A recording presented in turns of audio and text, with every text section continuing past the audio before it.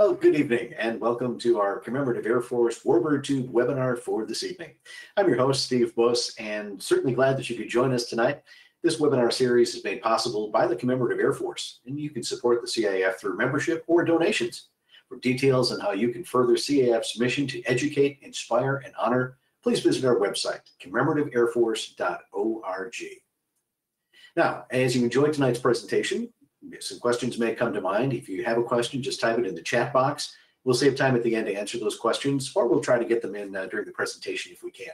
So joining me from a little cool in Georgetown, Texas today are several members of the Devil Dog Squadron, Earnie Henderson, Robert Chalmers, Gregg Peterson, and Beth Jenkins. Welcome to you all, and let's talk the Devil Dog tonight. Well, thanks very much. Thank you for everybody that's joining in.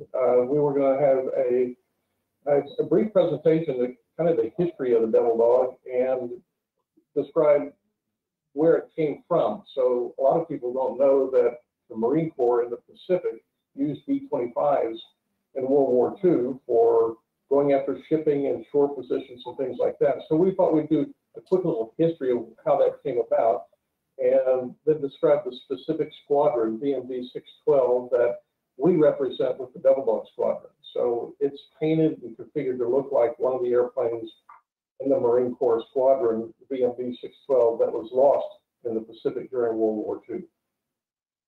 All right. Well, of course, any historical perspective on the B-25 kind of has to start in 1942. Of course, just had the anniversary of the Doolittle raid, which was in April of 1942, and of course that sort of started turning the tide of the war in the Pacific.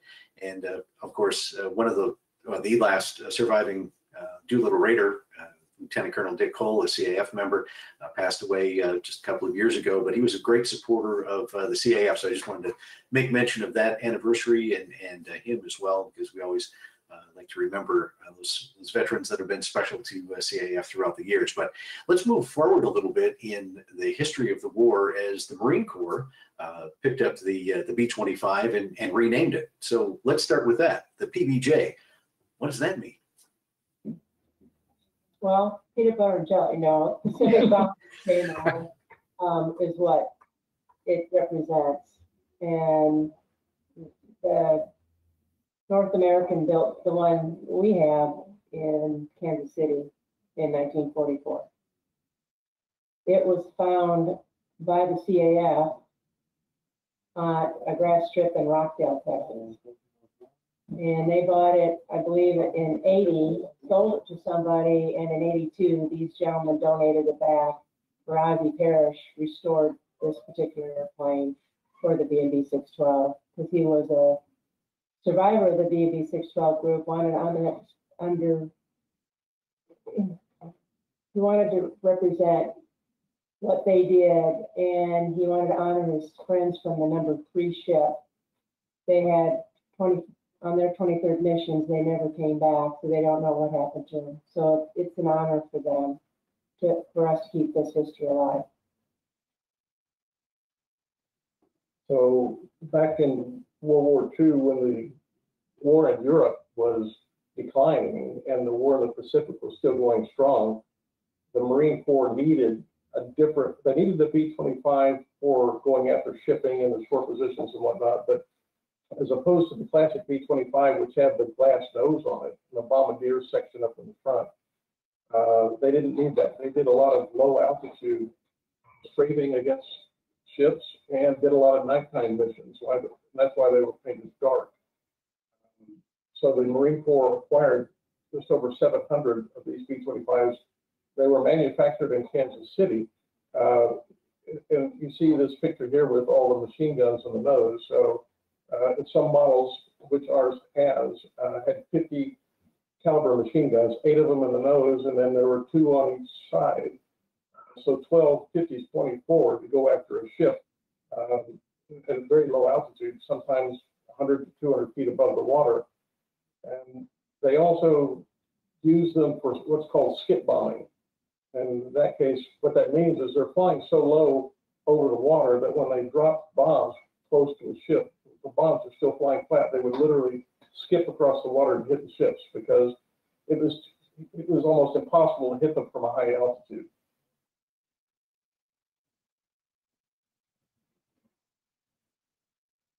So, there's a picture of the original number 3 ship that Devil Dog is based after. We met a gentleman in Oshkosh named George Savini, who was a survivor of the B&B 612 group. And he wanted to sign the Bombay because he didn't get to sign it when the Devil Dog had made one of the reunions. And so that was the only thing he had left because they had lost his locker. And that was the picture he sent us, was the number 3 ship. But what's unique about that is that sort of a Snoopy nose that it has on the front of it. Later in the war, and B&B 612 was the pioneer of this, they practiced in North Carolina, at Cherry Point, with this top secret technology of a radar in that dome in the front of the airplane. So they could fly night missions and use the radar to locate the ships and then target the ships with rockets that were mounted underneath the wings. That was one of the unique things of B&B 612, is the ability to go in and do these night missions with radar. It was one of the first instances of using radar not to guide the rockets. They would just point the airplane at them and fire the rockets once they got close enough. So it was sort of hit and miss, but that was the first real use of the radar in World War II to help the ships locate, or help the airplanes locate the ships in the water. Let's talk. Go ahead. 12, because their missions were only at night. So they didn't need all the gunner positions in the back because they weren't being shot at night. But the problem was they were coming back to islands smaller than this airport property. And so those that they lost, they could have gotten shot down, they could have just gotten lost because they had to, This is the Devil Cat.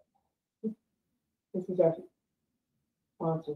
But they had to, at night, they would come back to these islands by the navigation at night. So you'll see that these PBJs did not have the turret on top, they had a stargazer. And that's how they navigated. And there's a complete history of the B&B 612 squadron for those that are interested.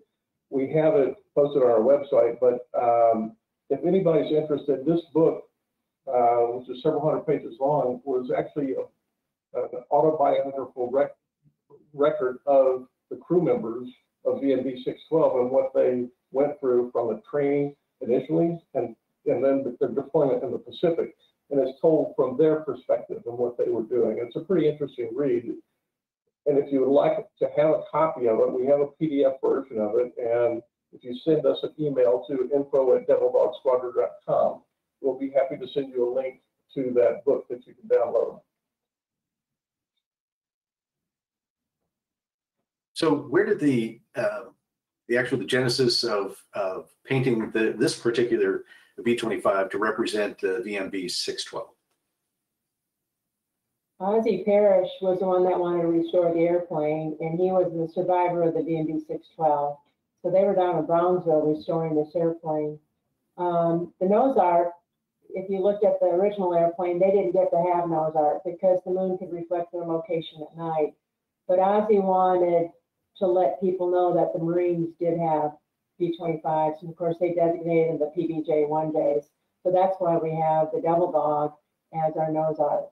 We're here to keep this Marine history alive. And Ozzie was very instrumental in getting this airplane restored originally. And as I understand it, he was a part of the number 3 ship crew, but was obviously not on the airplane the night it was lost. He was not a part of the number 3 ship crew. He was part of the B&B 612 group, and he wanted to honor his friends from the number 3 ship. And that's why the number 3 was designated on the airplane and here to honor his friends that they lost. So since the airplane came online with the CAF, it's always flown in the Devil Dog livery. Is that correct? Yes, yes, that's correct. So when 1982 was when it was first donated to the CAF, it did see some history of moving about in different places from well, once the CAF acquired it, it's been in the Dallas area, it's been here in Georgetown, in the past it was down in Houston, and so it's moved around a bit from its original location in Harlingen, Texas. It's been at home here at Georgetown at Pilots Choice since about the year 2000. And for those not familiar with where Georgetown is located, you're relatively close to Waco. Oh, well, We're north of Austin, Texas, about 30 miles. as I say, Austin's a suburb of Georgetown. There you go. So with the airplane, it's been with the squadron since about 2000. How many hours do you estimate that you put on the airplane each year? And last year accepted, of course. We average about 100 hours a year on the airplane, except for last year, with the various events, air shows, flyovers that we have done, or training to keep all the pilots proficient. Right, we do shows as far south as Brownsville, Texas, as far north as every year we go to EAA. We were in Virginia last year for the World War II flyover, which was sort of a virtual event once we got there, but due to weather. But we tend to fly quite a bit, and not just, we do a lot of shows in the Texas area, obviously, but we try to find surrounding states and further out if we can, like Montana. Sydney, Montana. We did that one year. So you've been around the country quite a bit, almost to all four corners, but there's still time, right, to make it all the way up to like Washington or down to San Diego. Not yet. You have to put that on your future tour list. There you go. Well, we'll have to hold our breath going over the mountains. True. What kind of shows do you have lined up so far this year? I know things are sort of off to a slow start, but we're starting to pick up some momentum. So what's ahead for Devil Dog this year? This year we've already done a couple events, and we have 3 events in May. So it's starting to pick back up. You know, weather's getting better and people are wanting things to do. So the first car show we had at the end of February, we did really well with. Now, part of the way that you keep the airplane flying, of course, is through donations, but also through ride flights. And again, with COVID last year, ride flights were pretty much out of the question. Have you been able to restart taking passengers aloft again? Yes, the first 2 events we were able to do some rides, and people were really excited with those rides. They enjoyed it. I think in the Georgetown show, we did 3 separate ride flights. 2 cycles there, 2 cycles at Burnett. And we could take up to 6 passengers at a time with us on the plane. All right. And of course, the next logical question is, how much does that cost? The day of the event, that's $425, but if you plan ahead and get on our website, you know we're going to be a place where we're doing shows, you can prepay for $395. Awesome. Getting a little message from our moderator here. If all of you could just speak up a little louder when you're talking. Some folks are having a little trouble hearing you, so speak loudly and just pretend like you're at an air show and there's noise everywhere. Speaking of being at air shows, obviously, if you've been to an air show anywhere in North America, you've probably seen someone wearing a Devil Dog shirt. Amazingly enough, I'm living in Oshkosh, Wisconsin right now. Last year, we had a rummage sale at our house, and a little girl walked up and was looking through the things that we had for sale, and she had on a Devil Dog t-shirt. So the fan base is everywhere. But where did the idea for the t-shirts come from?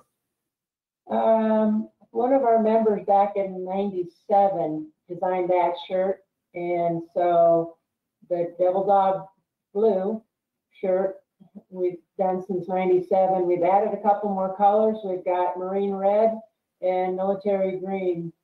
So if you're interested in a Devil Dog shirt, you can get them on the website. But he worked hard, and we need to change the shirt because everybody likes the shirt. Which one is the favorite color so far? Best seller? I like them all. The military green is a little cooler in the summer, and the devil dog blue is my favorite. Our Marine people love red. All right, well, we're going to try something unique with our webinar this evening, and that is we're actually going to move out in a couple of minutes and take a walk around of the airplane. And so hopefully technology will keep up with us. But I just wanted to make sure this slide was up as well, which gives the address of the Devil Dog Squadron. So if you want to copy that down in case you'd like to help out and get yourself a t-shirt or find out more about where the group's going to be, is devildogsquadron.com. So you can see that.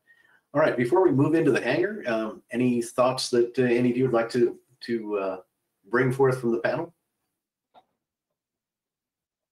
One of the unique things with this particular airplane, when they found them in Rockdale, Texas, they were using them to fly nitroglycerin down to the South Americas as late as '76. And even one of the Central Texas, the Centex wing, had flown right seat in that, and the main pilot had been a Luftwaffe pilot.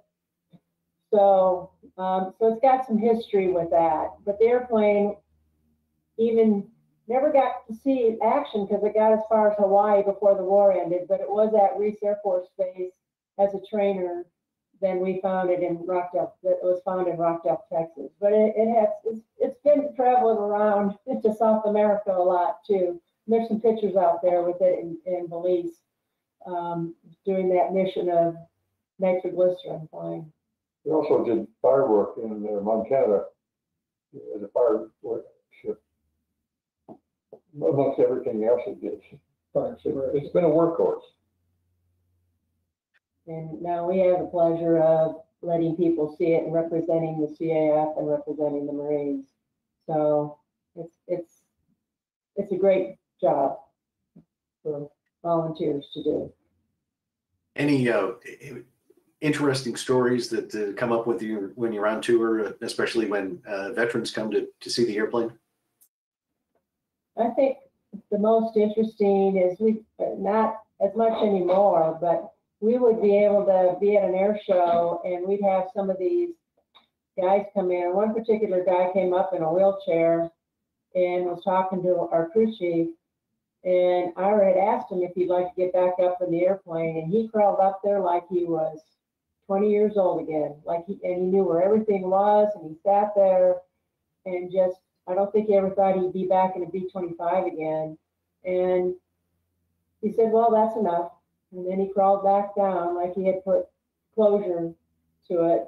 But then he started talking stories that his kids never heard before. And that's what's such a great thing about being involved with this and being at air shows and meeting these veterans and hearing all of this history, that it brings the memories back to some of these pilots that they never talked about before. And so it's up to us as part of the CAF to keep that history going, because we're losing these World War II pilots and crew, daily now. So it's up to the CAF to keep this history going.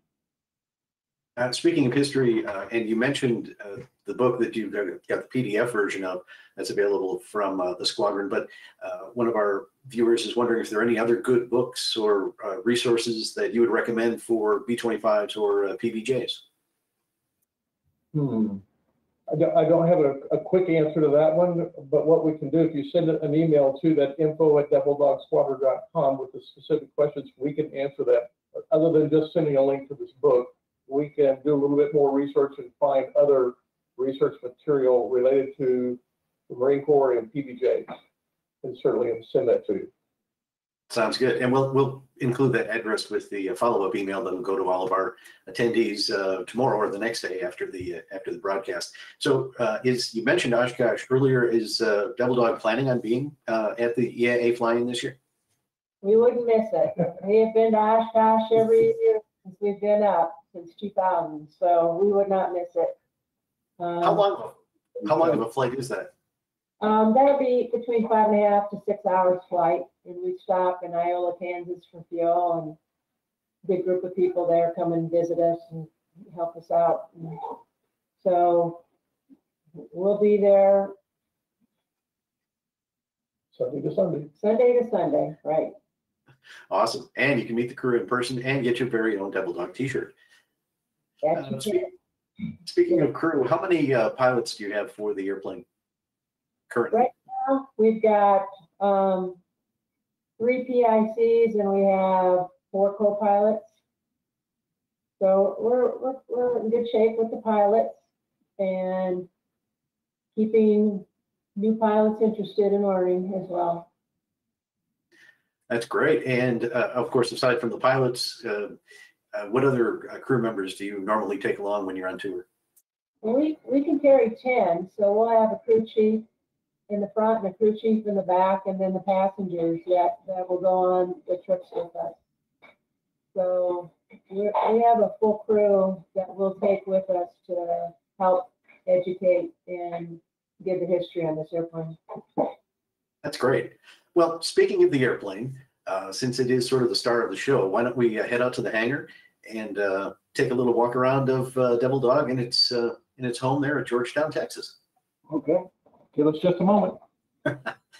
Now, folks, this will be good because it's the first time we're trying this, and hopefully technology will keep up with us, and you'll be able to see the airplane. We've got a couple of pictures here of it in flight, which is the way it should be, right? But tonight we'll get an up close look at the Devil Dog. So once they get the camera turned on in the hangar, we're going to turn off the other cameras so you can get a much better view of Devil Dog.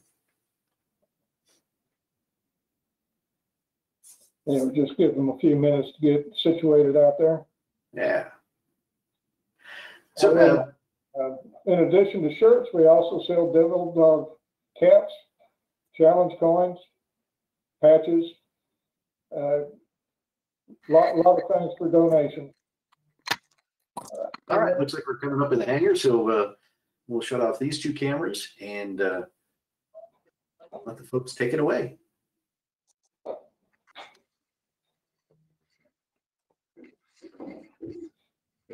All right, Beth, we've got you. You can see it. So go ahead and start with the walk around.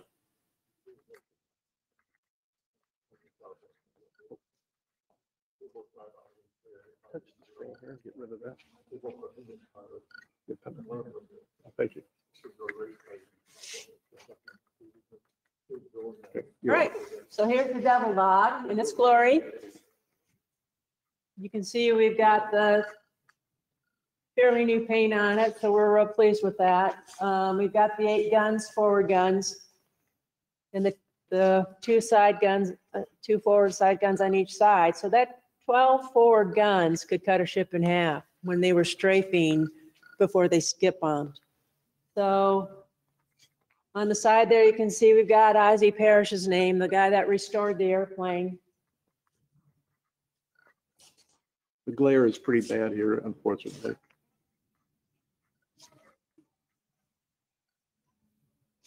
But the airplane itself is in great shape. We've put over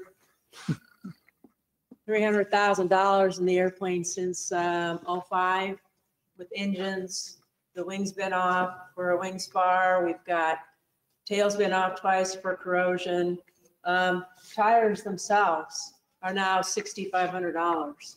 So the main tires are $6,500 now. I can remember paying $1,500. That was a while ago, but things are, to keep this airplane going, we put a lot of energy and a lot of hard work and a lot of cotton selling t-shirts to help keep it flying. Coming around to the nose tire.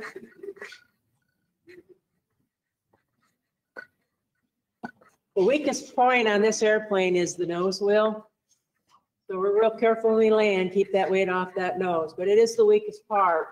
When the North American engineers found out about the crew chiefs out in the field putting extra guns on the airplane, they said, stop, this airplane will collapse right here. So let us design the gunner nose. They also designed the radar nose that the VMB 612 had. And of course they had the bombardier nose. And then the newest model, the H model, they had the 75mm cannon. So here's the gunner nose. Our Devil Dog. So it's interesting that in World War II, they didn't actually have nose art on these planes. Not for the VMB 612 because of at night, the moon could reflect their location because they only flew at night. Their missions were only at night. And you can see the bombs represent the number of missions.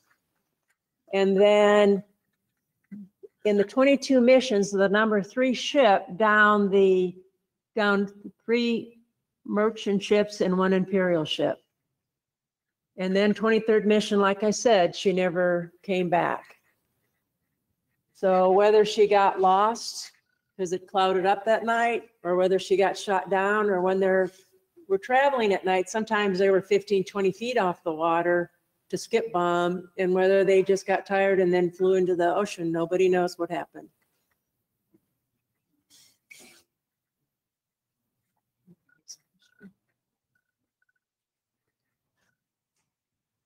So we have the Wright 2600 horsepower engines on it.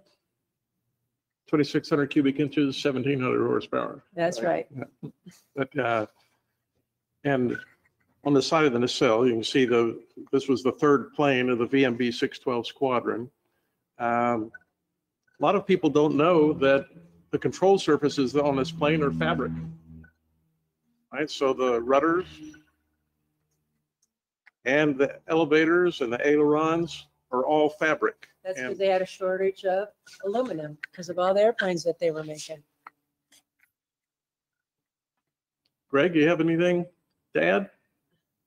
Well, I'm listening right at the moment, and Jeff is doing a good job. If I come up with something neat, I run over, I'll bring it up. Well, why don't we show them, because there's a flashlight sitting in the forward part of the bomb bay, show them some of these signatures from the VMB Yes, 612 let's do squadron. So if you want to go, I'll just follow you over there and you can go grab the flashlight. And we also have signatures from some of the Doolittles. Just above your head, there's a flashlight. Did you turn one in? It's on the bomb bay. Oh, there we go.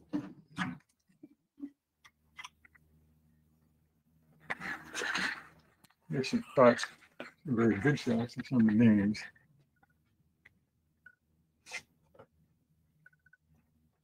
And we've got quite a few. There's probably 100 different signatures here in the bomb bay from different people. Yes, indeed. We were at one reunion of the Marine Flyers in Houston some years ago, where we got a lot of these.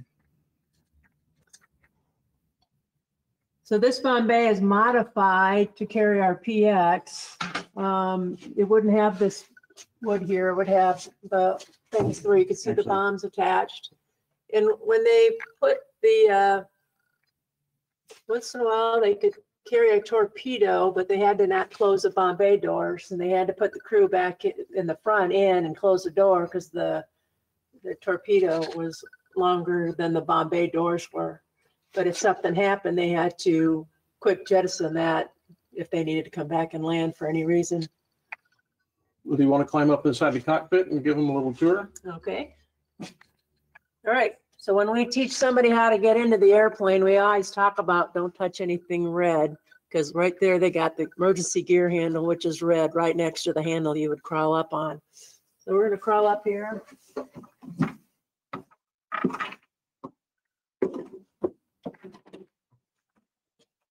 As we come up, if you look straight up, you can see our stargazer. So there's the stargazer that they used to navigate by.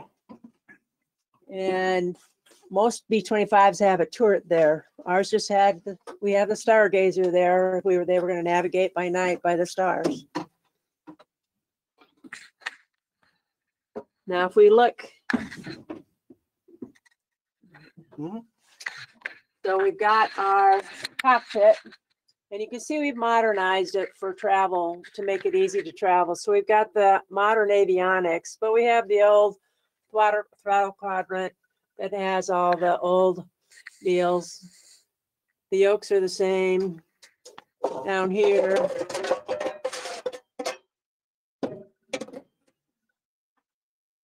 We have our gear handle and our flaps and our cow flaps, emergency brakes, and everything we need to be able to fly this airplane.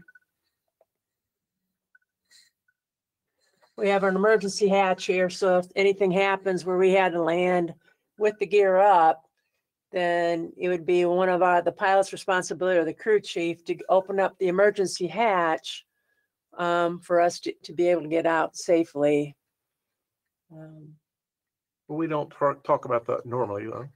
No, if we're giving a rides, we do brief that. We have the emergency briefing, so everybody, if something happened, would know how to open it up in case something happened. But it's always good to be ready in case. But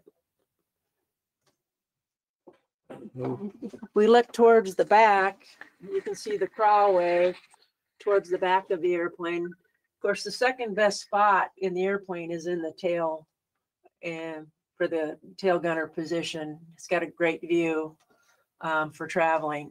But the two seats right behind us were for the trainers. They called them the training seats.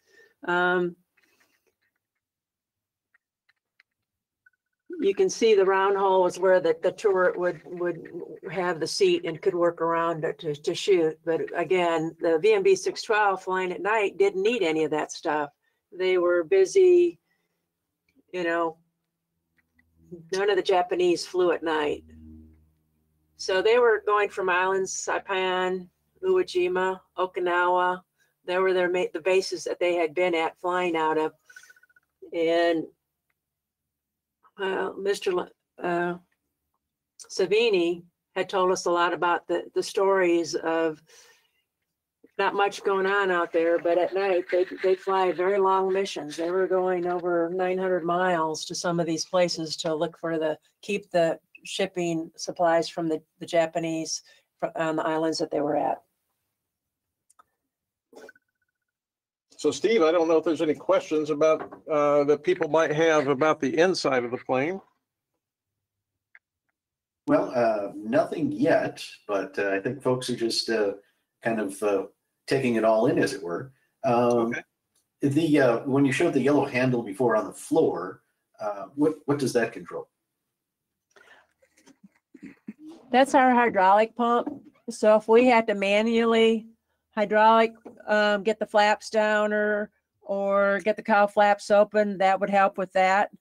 Then we have the emergency gear handle here, which would have its own reservoir of fluid. So we just pull on it, a good pull to get it to unlatch the nose and the locks from the mains, and then we'd pump 52 times to get the gear down if we had to manually do that. We also have in the back an emergency flap to get them down, but it's easier just to land at an airport with a little longer runway, and we practice the no flap landings for that reason. Good. With the squadron, how long were their typical missions that they were flying? They could fly because of the way they were designed. They cut back the number of guns and armament for some of these night missions. They could fly up to 10 hours on some of these missions. They had provisions for carrying a lot more fuel than we have today. Today, when we take this plane up, the most we want to fly is about 4 hours. It's pretty noisy, and there's no bathroom. So in that case, with me flying, it's probably less than 4 hours. Well, and speaking of the noise in the cockpit, as we walked around the engine, those who were really looking saw that the exhaust stacks are pretty short, so that gives the B-25 sort of its unique sound, but it also makes for a pretty noisy environment in the cockpit. Is that correct? That is correct. Thank goodness for noise attenuating headsets these days. That helps quite a bit. But the noise, the vibration, 3.5 hours. That's good for me. Yeah, at takeoff power here in the cockpit, it is 115 to 117 decibels. What'd you say, Steve? No. Yeah. Well, and that's the old joke of how you could tell whether it was a pilot in command or a co-pilot on a B-25, depending on which ear they could hear out of, correct? That's true. Since I've flown both sides, I can't hear out of either ear. There you go. Some of our viewers would like to, if you could just kind of run through the instruments that are on the panel up front. Okay. Let me move this out of the way so she can climb forward. I'll hold this if you want to climb forward.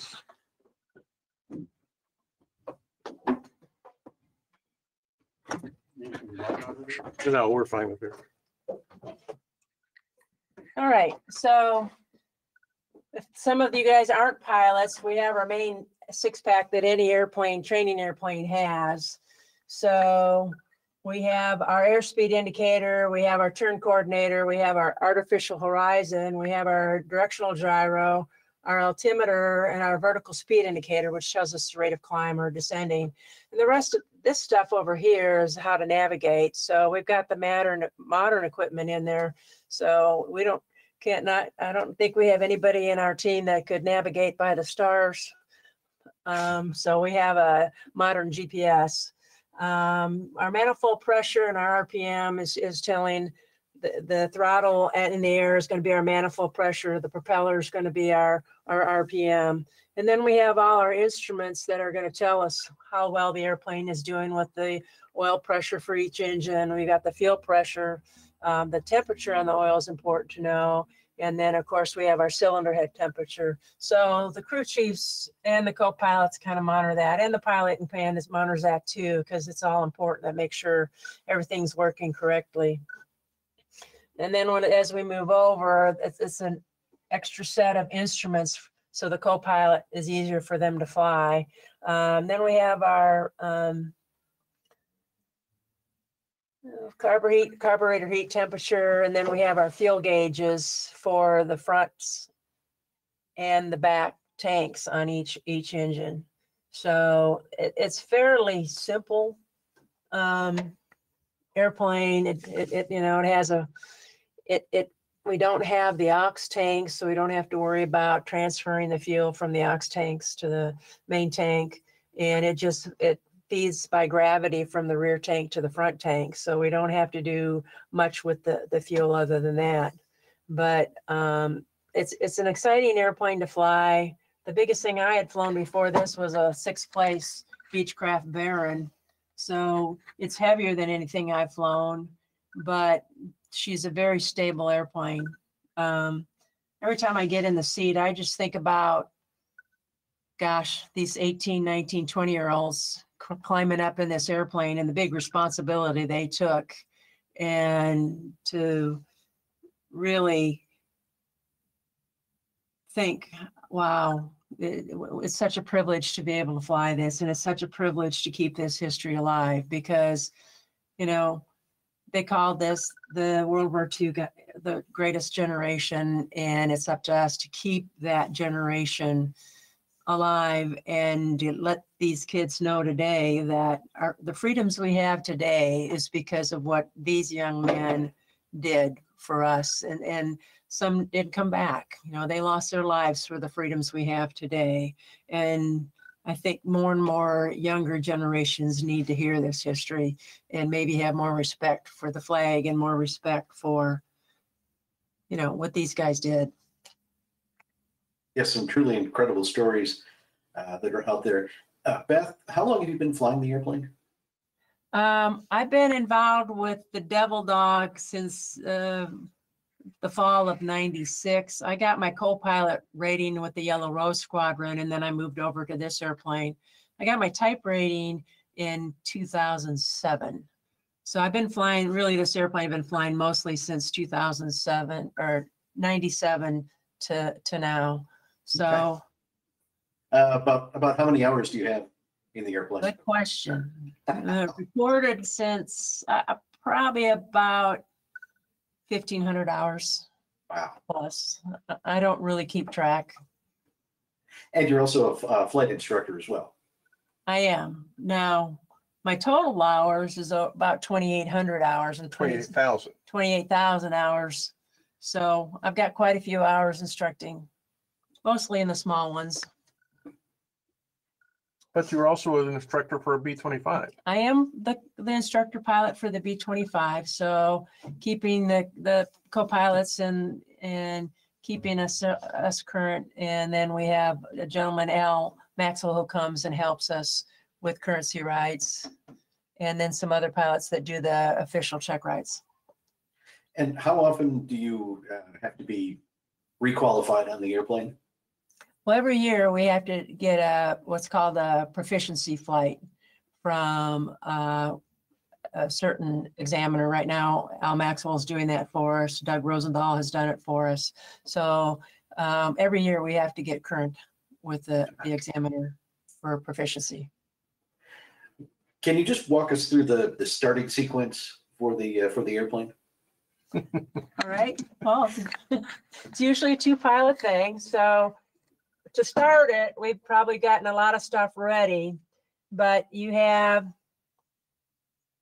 start with the fuel pumps, turn them on to normal, and then we'd want 8 pounds of pressure on the fuel, and then we'd turn them on to high. Then we take the starter and mesh, we bring that back and get 6 cycles through the prop before we would make the magneto hot. The master would already been on. And then we'll use this to prime it. That's to start the right engine. And then once it starts up, we're keeping it primed till we have oil pressure. And then we would put the mixture rich and then keep it running. And with it running, then we turn the fuel pump off, and then we'd go to the next one. Of course, it's the same things, but then we've got to push the toggles forward to start the left engine. So it's a sequence. Sometimes it takes some knack. We got to make sure our throttles are in the right spot to start. So we have to move them up just right. And It's a choreography. we need, it's usually 2 pilots working on it. And then we need a good battery to do that. We found that out the other day because the airplane hadn't flown for so long. We had to get a jump start to get it started at the car show. But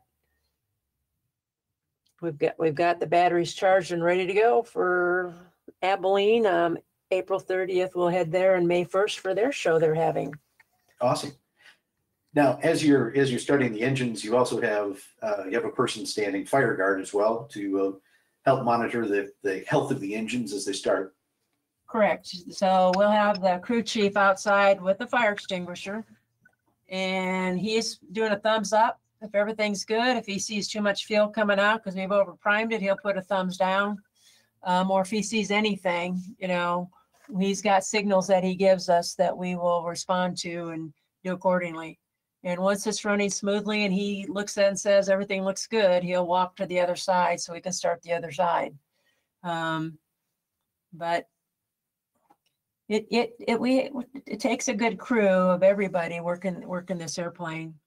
And we're a good co-pilot. The cruise resource management is really well developed with the co-pilot and the pilot. It's not a single pilot operation. The co-pilot will help with the starting. He will help do what the pilot asks him to do. He'll read the checklists. So we try to make it a crew concept.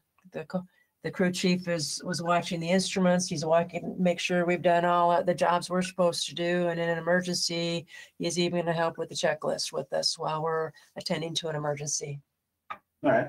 You mentioned the crew chief and the folks that fly with the airplane, but there's also another dedicated team of people who help keep the airplane maintained and, doing restoration.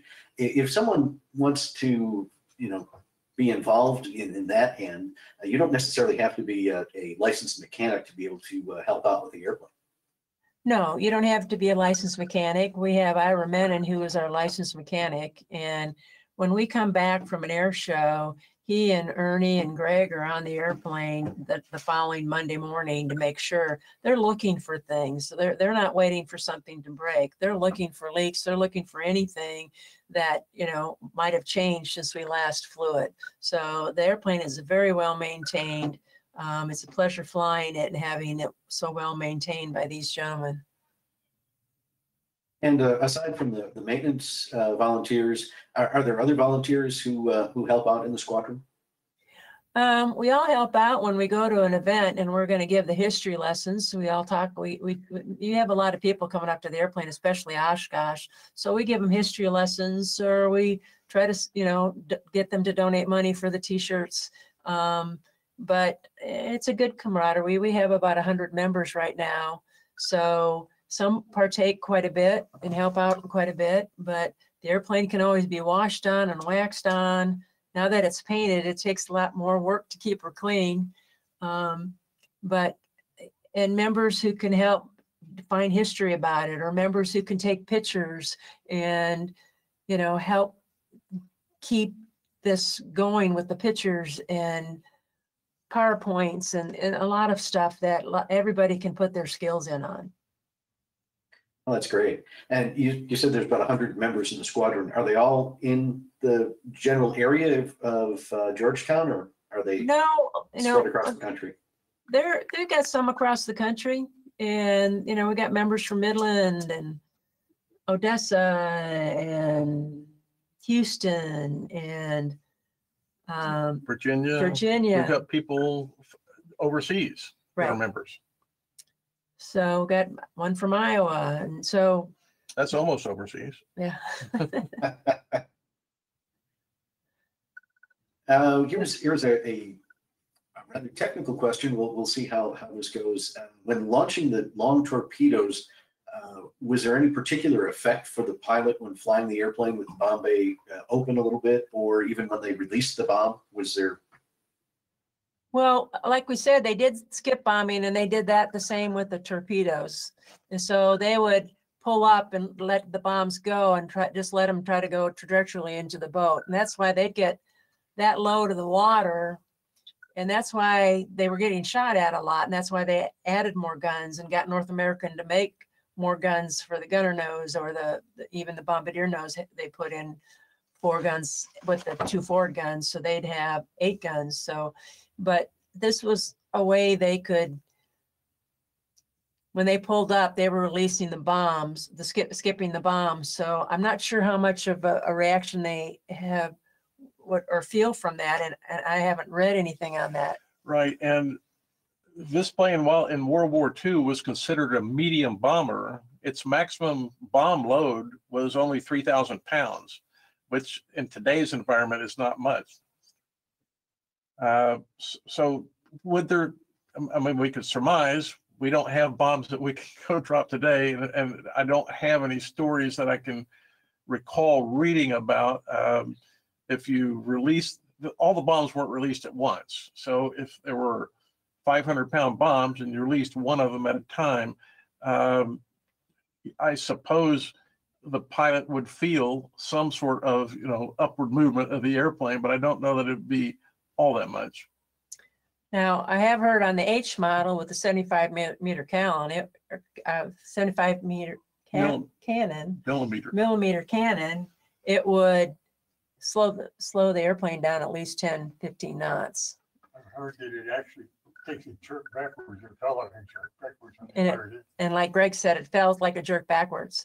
One of the unique things about the forward guns is they couldn't reload them during the flight. So, you know, a belt has 9 yards. Is 9 yards. So you figure they would do it in spurts, not to waste all their bullets. Because they could, if they had the control right here and the pilot controlled all the forward guns, he could get rid of those bullets in a minute and a half.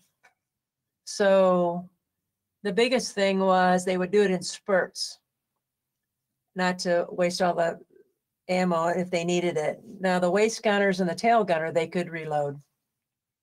But that's where the saying I gave them the whole 9 yards came from, is they had used all the bullets and they couldn't reload it.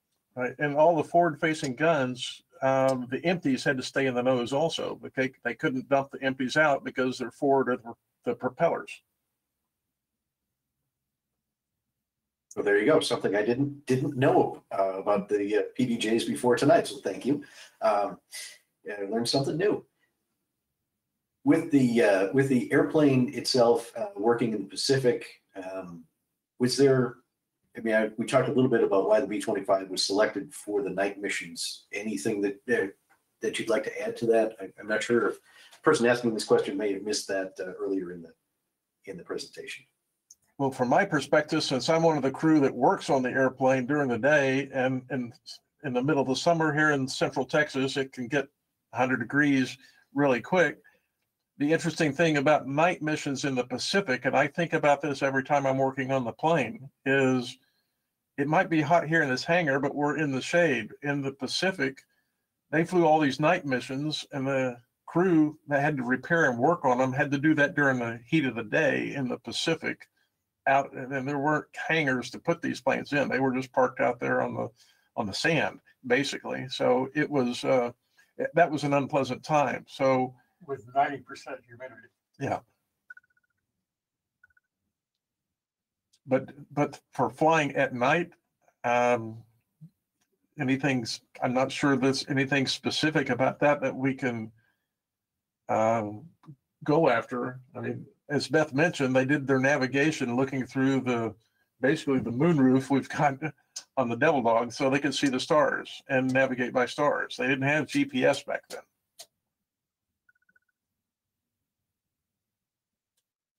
And in the Pacific, what was the crew complement there in the Pacific, especially for the night missions, the crew that would have been on board versus what was flying in Europe at the time?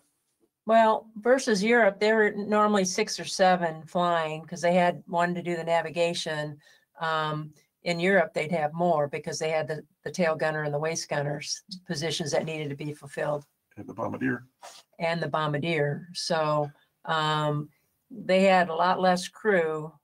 They could carry more fuel, and they did a lot longer missions. There were good 9-hour missions that they would go out on. They'd go out and come back, try to come back before daylight so they wouldn't be seen by the Japanese and get shot down because they didn't have the waist gunners and the tail gunners to protect themselves. And I know George Savini talked about one of the islands had a lot of fog all the time, so they had moved because of that, because they had lost a few airplanes because of the fog.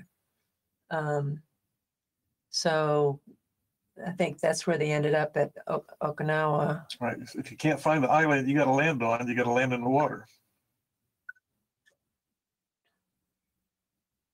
How many gallons of gas do you carry normally on the airplane today? Well, this one doesn't have the ox tank, so we carry 652 gallons, and we're burning about 130, and sometimes we could burn up to 150 gallons an hour. So we couldn't do as long of missions as they could because they were designed to carry more fuel, right, and make those long missions. And of course, with fuel and these older airplanes also have to have a very good oil reservoir as well. What's the oil capacity that you're taking with you? The oil capacity was, each engine has a 37.5 gallon oil tank. So we generally keep it between 30 and 35 gallons in each tank. They're a dry sump oiling system in the engine. So there's a main fuel pump sucking all the oil out of the tanks and pushing it through the engine, and the scavenge pumps pull it from the bottom of the engine and send it back through oil coolers and into the oil tank again. So it's technically possible to, in an emergency case, to run this start up and leave with a minimum of 21 gallons in a tank according to the manual, but we're not fighting the Japanese on an island anymore, so we would never do that. We always keep it between 30 and 35 gallons per tank. And it will burn and leak because they're radial engines.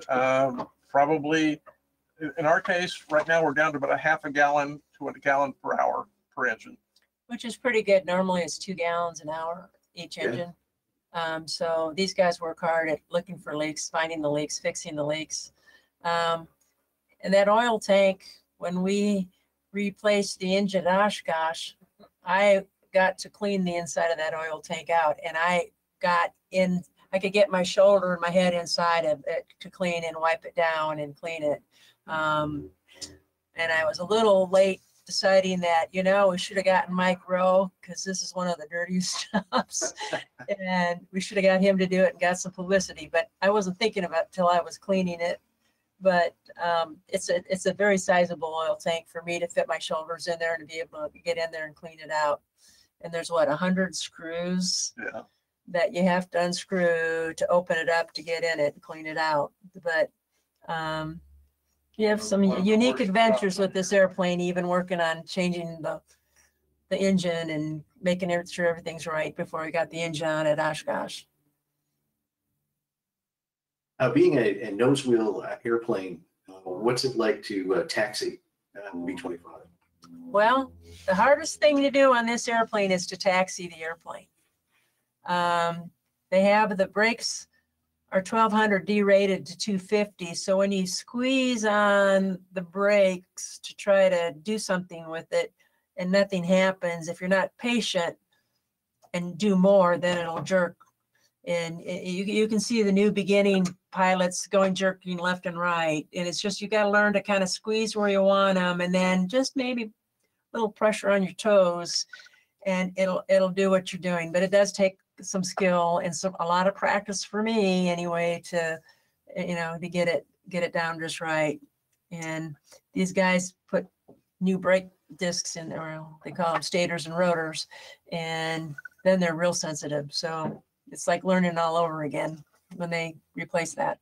Right. Some people don't know that the nose gear on a B-25 is not steerable, right? So it's just a caster in front of the plane, and you either control the left and right going down the taxiway with differential engine thrust, or you use your brakes. Let's, if we get a couple of questions about just the various speeds of the airplane. What's the takeoff speed, your normal cruise speed, and landing? Of course, we let the airplane rotate when she's ready. We keep the nose off, and once she lifts off, we kind of level off like a soft field takeoff for those pilots out there. So I don't ever really look at that airspeed, but we cruise at about 180 knots. We could go more, but then we burn a lot more gas than 130 gallons an hour. So we try to keep her at a happy medium where she likes running 2,800 and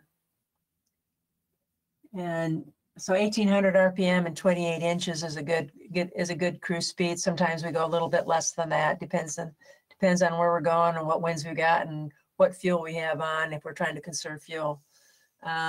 Landing speed, we use about 120 miles per hour on short final, and it'll probably touch down about 95. But of course, you're not looking at the airspeed indicator then either. You're just coming in, landing, and then just working it to keep a good landing right down the center line, and whatever crosswind correction you need to make.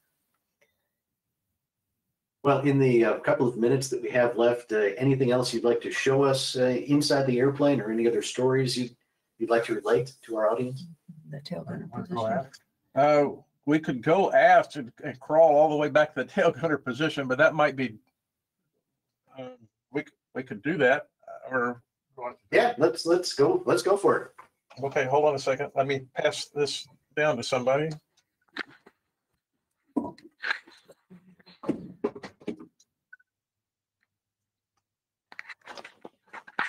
Okay, it'll be a bit jerky as we climb back out of the airplane here. Oh, that's okay. It's all part of the experience, right?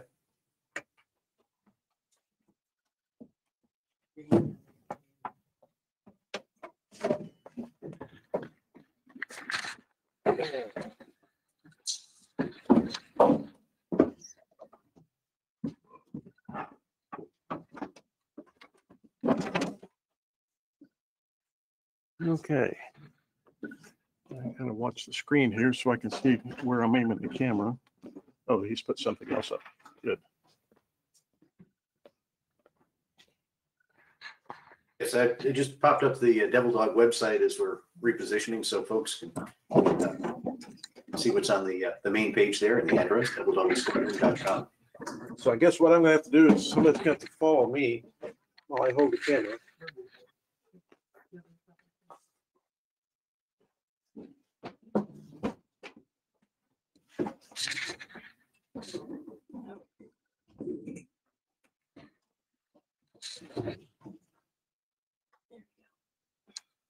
Okay.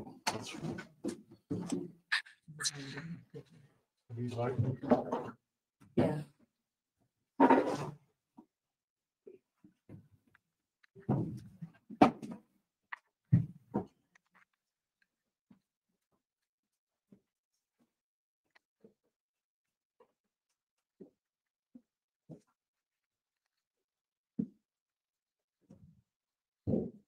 So you have to crawl on your hands and knees to get back here. My head's on the ceiling at the moment.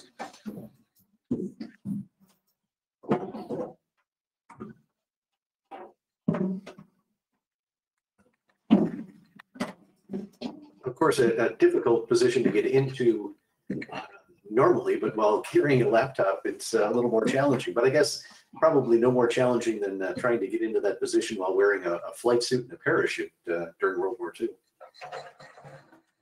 Okay, so let me get this turned right side up here. This is a bit ad hoc. Now that I finally made it back here. So I'm looking at the tail gunner's sight directly at the aft of the airplane, so you can just see the machine guns down below. But the nice thing about that position, even though I'm looking rearward as we fly, is you have almost a 360-degree view of the airplane, especially if you get up higher. You can see there's the right engine in the wing, so, and then the horizontal stabilizer and the rudder over here.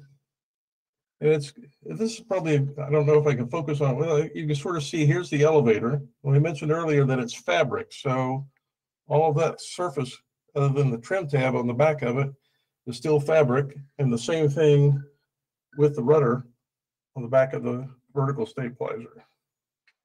But this is my favorite seat when we're flying, because I can look anywhere and almost see everything that the pilots see up towards the front. That is an incredible view, and probably one that not too many people get a chance to experience these days. So I'm glad you were able to get the camera back there for us. Well, unfortunately, we're in a hangar, so you don't get to see much.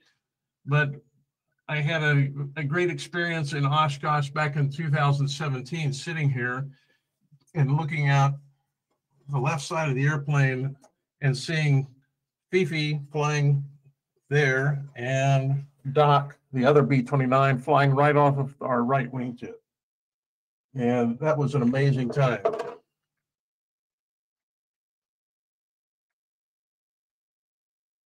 So now that I'm caught here in basically a 3x3 hole, there's not much else I can do for this part of the webcast.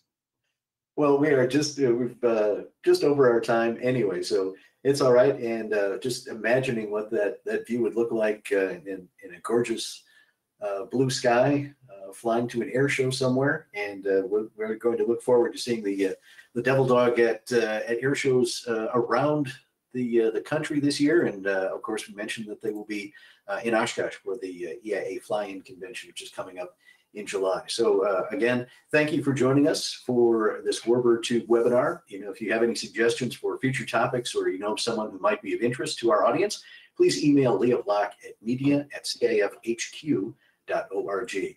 We'll be back next Wednesday night, 7 o'clock Central Time. And until then, thanks to our guests from the Devil Dog Squadron, Earnie Henderson, Robert Chalmers, Gregg Peterson, and Beth Jenkins. For the Commemorative Air Force, I'm Steve Buss. Thanks for joining us again, and have a great night.